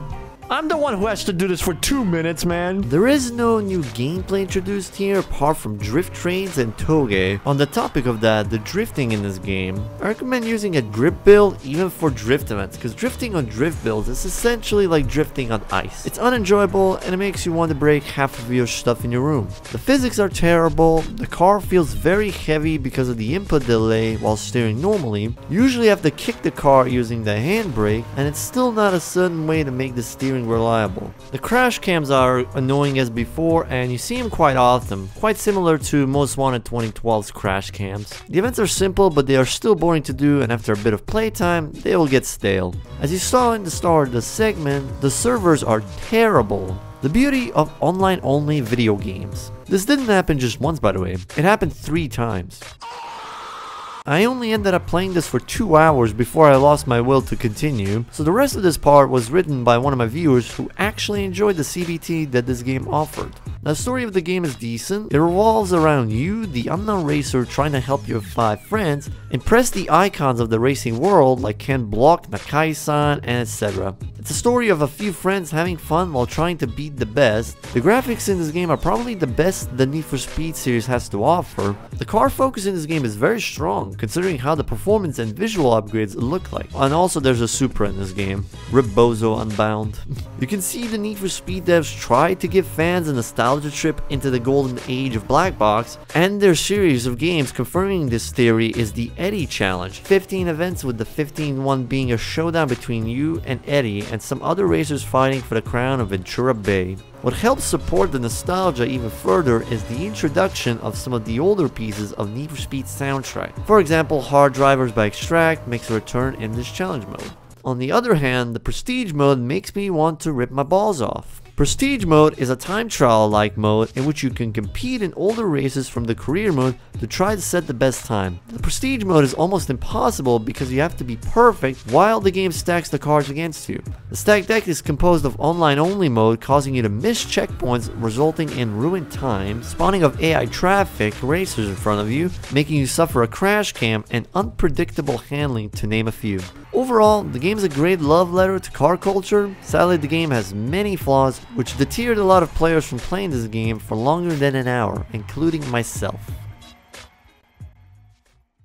Okay, so after 2015, surely it can't get worse than that, right?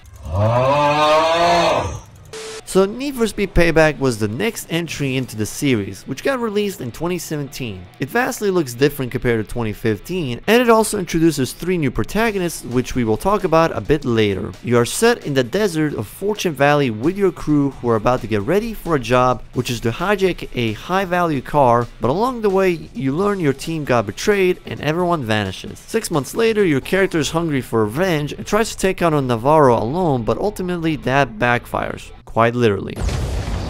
You get back in touch with your old crew and form a plan on how to take down Navarro. The main event in this game is called the Outlaws Rush, which you need an invitation for to participate, and to do so you need to take down rival crews around Fortune Valley. Tyler is more focused on normal street races and drag events, while Mac is more the adventurous type going for drift and dirt leagues, while Jess sticks to undercover work. Now about the protagonists. As I said before, there are 3 of them: Tyler, Mac, and Jess. Mac is the fun type, always cracking a joke, messing around. Jess as well, but sometimes she can get serious. And then there's Tyler.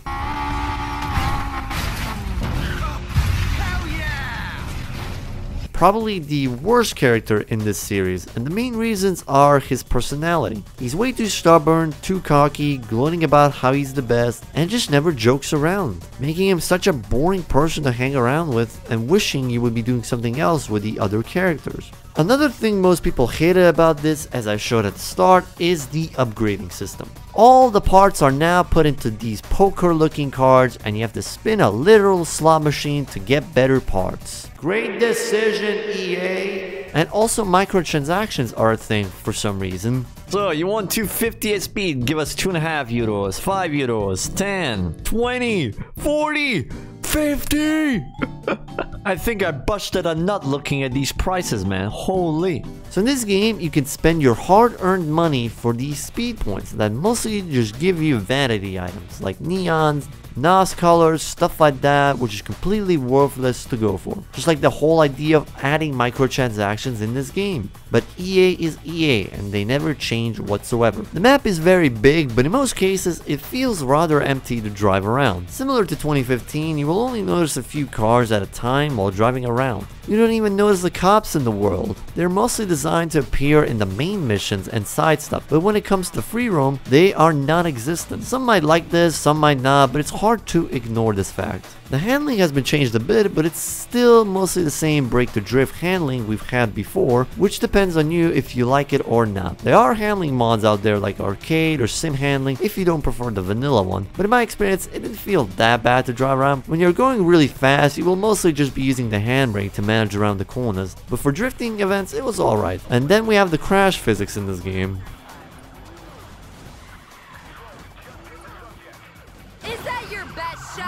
If that's not their best shot, then I am scared to know what it is. Overall, I think this game is okay-ish. It's a slight improvement over 2015, but it feels like a lot of unnecessary choices were made by corporate greed, such as the upgrade system and the microtransactions in this game. However, it did have a good foundation for the next game we are about to talk, which is Need for Speed Heat.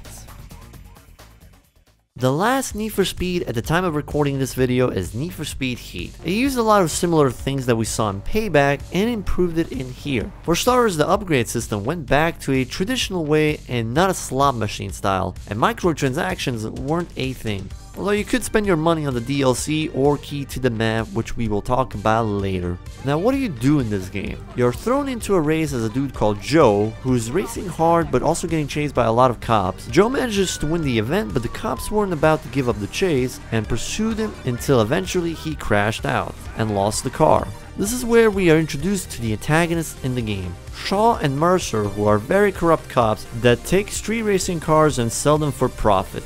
Joe gets scared and leaves town, and Anna is left on her own. 6 months later is where you arrive to a garage owned by Lucas. When you pick your avatar, Lucas sells you a starter car and introduces you to the Speed Hunters Showdown. During the day, you can participate in the showdown events to earn money and customize your vehicles, while during the night, it's more dangerous because of the cops. You earn rep, which gives you higher levels and unlocks more cars and customization parts. The cops at the start can be tough, and if you underestimate them, you will get busted. The story is good, all the characters live up to the roles, especially the antagonists, making it interesting to play through. Most people enjoyed what the game had to offer compared to the recent games, and it was expected that it would get more content updates and DLCs introduced, but after only 6 months of support, EA disbanded Ghost Games, and the only DLC that this game ever got was a $5 McLaren F1. Afterwards, the game was left stranded without much to do. Thankfully, modders such as the Unite team kept working on this game, and over the past few years, Need for Speed Heat has gotten a lot more updates with newer cars, handling improvements, and etc. Speaking of handling, in the base game it used the brake to drift model that we had from previous titles with slight improvements but also downsides. Especially with drifting, it felt harder to get your car into a drift and hold it there for long periods of time. It felt like a downgrade compared to Payback's drifting overall. Also, a fun fact, if you want to get better at drift, try using the drag tires. Surprisingly, they are a lot better than the actual drift tires this game gives you. The cops have also been changed, making them a lot more aggressive than previous titles, but the performance doesn't scale as you gradually get a faster car. In the late game, you can outrun them quite easily. The damage system is a bit wonky. You lose a lot more health if you're hitting them, so it's best to just try and outrun them, but if you can't hit them and there aren't any pursuit breakers, how are you supposed to take them out? Quite simple, just drive on stun jumps and they will immediately crash. As for customization, they give you a lot of options to play around with. Most of the parts could be changed with something else, even the way the car sounds could be played around, which is pretty cool. This game had an online mode, but it wasn't like previous titles. Here you could just make lobbies and race with your friends, but trying to join one is painful to say the least. Me and my friends had to reset countless times just so someone else could join in. But they couldn't connect because the lobbies would be full relatively quick. Overall, it was definitely a step in the right direction moving forwards. It's been 3 years since the last release of any Need for Speed game, and the fans have been waiting eagerly at this one. From all of the leaked shots, the gameplay trailers we were shown, it looks like a promising title, but did it live up to the hype? Was it better than Need for Speed Heat, or was it another failure? Today, I'll give you my deep down analysis about this game and whether it's worth buying, so stick around. Full disclaimer, this video will contain spoilers regarding the game and its story, and with that out of the way, let's dive into the depths of Need for Speed Unbound. So right off the bat, you are given the option to customize your character however you want. I went for this model because it looked the same as the GigaChad face. Lots of clothing brands to choose from, including the Palace clothing. Once you are done making your GigaChad, it's time to choose a starter car. And why are they so good? A Countach, an S14, and a Dodge Charger all can be chosen as starter cars. Whatever you pick will impact the story a bit. Afterwards, you and your friend Jasmine spend time restoring the selected car and accomplish your goal and take it for a test drive. Here you are shown the brake to drift maneuvers, the handling overall, and what you can be expecting from this game, but I'll go into the handling talk a little bit later. You meet Rydell, whose garage will be the main hangout for the crew, and you're told on how you can participate in races throughout the meetups. There are several underground meetups all over Lakeshore, and you can drive up to them to participate. There are other rivals with their own unique descriptions, and after doing some events with Jasmine, she tells you of a high value car you need to pick up, which is a Nissan 400Z, but once you drive it back, she ultimately backstabs you. Where have I seen that before? 2 years go by, and Rydell is depressed, and you get a call from a random woman called Tess to drive her back to the garage. Here's where she offers you a deal. She gives you money for a starter car. In exchange, you race and she makes money off of you. You will meet Jasmine as she will be driving an upgraded version of the starter car. And she also mentions the big event called the Grand. So we have 4 weeks of both day and night events to do leading up all the way to the Grand, where you can try and get your ride back. It's like in Most Wanted where Razor sabotages your ride and steals it, and you work your way up to get it back, but in this game you get to choose what car you'll be racing for, which I think is a pretty cool detail, giving more meaning to this starter cars and more reasons to try and get it back. You have a lot more starter cars to choose from. I went with the Eclipse since we haven't seen that car in such a long time, and now it is up to you to do the most with each given day. You have 2 money icons on the top right. The green one is the money you got right now, and the red one is the cash you have earned but need to bank in, otherwise if you get busted, you lose all of it. There are no levels anymore like there were in Heat. Now you just simply play through the story and unlock more vehicles in certain race days. What I like in here with the calendar system is the way day and night and heat accumulation systems help create situations where it is beneficial to do planning before leaving the garage, making things more strategic than what it would seem. The races have their own risk and reward factors. Some races might give a little bit of heat while others will fill up the bar by half, and your heat will carry over into the night, so if you're at heat level 5 in the day, expect to see the steroid injected Ford Raptors in the night. Seriously, these things are not fucking around. What the what? Dude. What?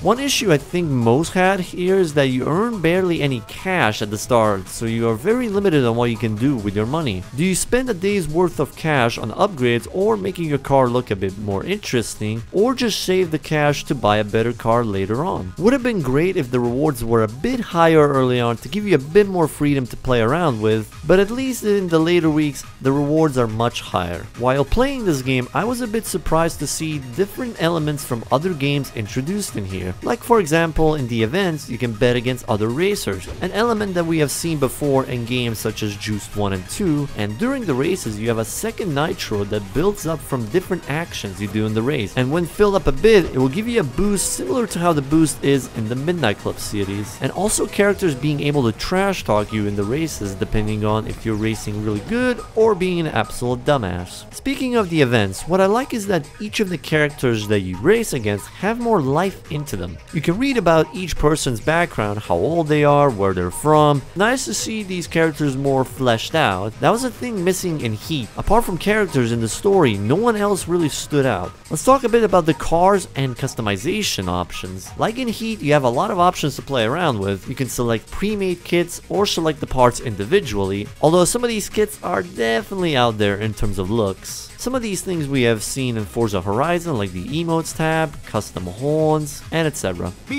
The car list is mostly the same as the previous titles, with some older cars returning in here, like the Eclipse, Honda Civic, RX-8, and newer cars like the Mercedes 190E, S14, 400ZX, and lots more. The cars are classified into classes, namely B, A+, S, and S+. Depending on how fast the car is, cars can move classes with the help of the performance customizations in the game. There are a lot less performance parts compared to Heat, and they vary from Sport, Pro, Super, and Elite. But to unlock higher end upgrades, you have to upgrade your garage as you progress through the game. The garage upgrades don't cost too much, so you can unlock these parts relatively quickly. There aren't a lot of different race event types. It's just circuits, sprints, and drift events, and the takeover events, which is the same as the speed cross events from Need for Speed Payback. It can get tiring to do them after a while. What would have been nice is to have a bit more variety in the events, like for example the outrun events from Underground 2, maybe speed trap or knockout events from Most Wanted, just to change it up a little bit. And in some of these events the AI have such a big advantage over you that it's almost impossible to win. Look at Rocky, look at him. 500 meters already, man. I am pushing this thing to its limits. 600, man. I didn't even bet against him, dude. Yet he's so fast still.